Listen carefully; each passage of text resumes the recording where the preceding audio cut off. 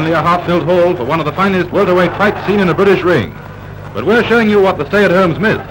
The almost invincible speed and stamina of champion homicide Henry in the light shorts against the iron-cool courage and determination of Britain's up-and-coming Ernie Roderick.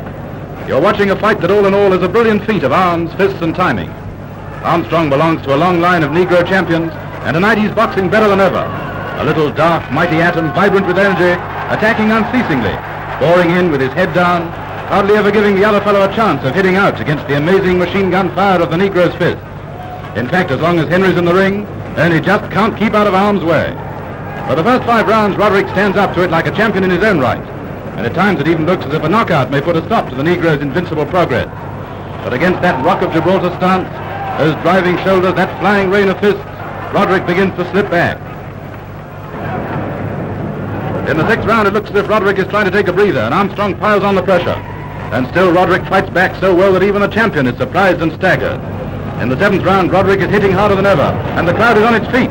While in the ring, both boys are so excited they fail to hear the gong.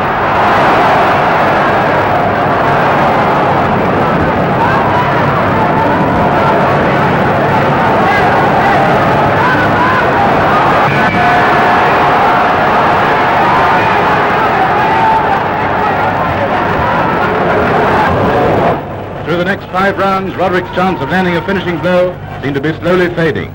People are beginning to wonder whether Armstrong can keep up that amazing display of vitality. But like Felix, he keeps on walking. But in the last round, Roderick has little hope of doing more than lasting out. But even that's an achievement against the flying phenomenon with the shining dark skin. But now the end is inevitable.